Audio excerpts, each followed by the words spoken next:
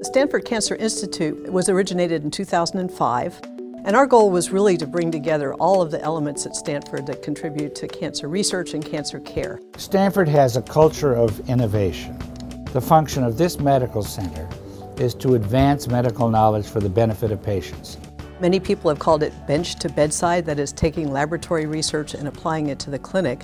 But it's actually much more than that. It's also taking observations on patients, taking those observations back to people who are doing basic investigations, and really understanding mechanisms of disease.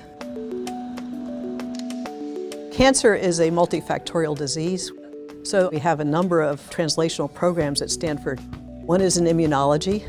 We have a world-leading immunology program and are developing therapeutics both with vaccines and with cells that will arrest the growth of cancer cells. Immunotherapy is using the immune system to treat a disease. The antibodies that we have circulating in our blood are made of many cells, and if we can get the cells and clone them one at a time, then all of the subsequent cells from that one cell make the same antibody.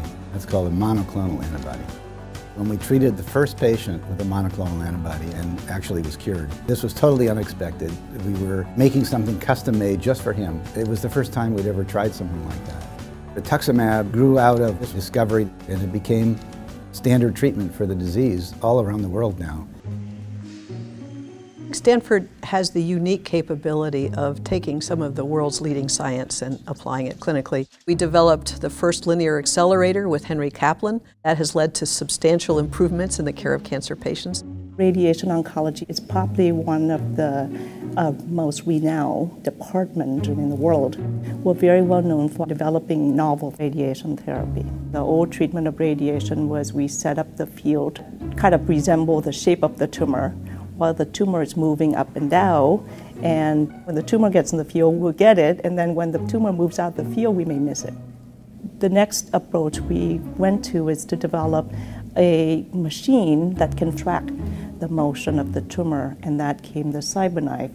The CyberKnife was actually meant for treatment of brain tumor. And then we learned that, hey, we can actually track the motion elsewhere. And so we actually developed the first protocols to treat lung cancer, pancreatic cancer, and treat prostate cancer with the CyberKnife. We have one of the world's leading imaging programs. So based on a knowledge of the biology of tumors, we can image at a molecular level some of the malignancies at a very early stage and hopefully catch them before they grow too large and impair the ability of the patient to survive. In addition, one of the bone marrow transplant forerunners, Dr. Carl Blume, established just a terrific program in bone marrow transplantation. Carl brought the concept of team-based clinical care, and I think that's sort of a core value. What we've learned in the setting of bone marrow transplantation is it's actually the new immune system from the donor that helps kill off any residual disease in the patient. And that was something that took quite a while to figure out. The bone marrow is derived from what are called hematopoietic stem cells. These are sort of the mother cells of the bone marrow. But that was really the entry of using cells as an immune-based therapy. The way we look at cancer through the eyes of stem cell biologists have given us a unique possibility to isolate the dangerous cells in the cancer and then the steps leading up to it.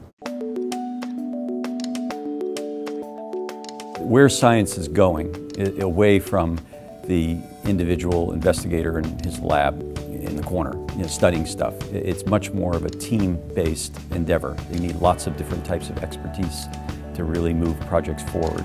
And so that's, I think, a real strength, is developing these teams, having them interact and develop innovations that can cross different ways.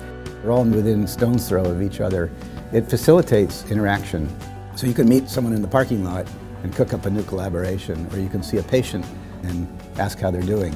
You're constantly meeting people who are really at the forefronts of their field. It's really extraordinary, the quality of the people that come through this place. We're there to really create new knowledge, and that's why Stanford is different.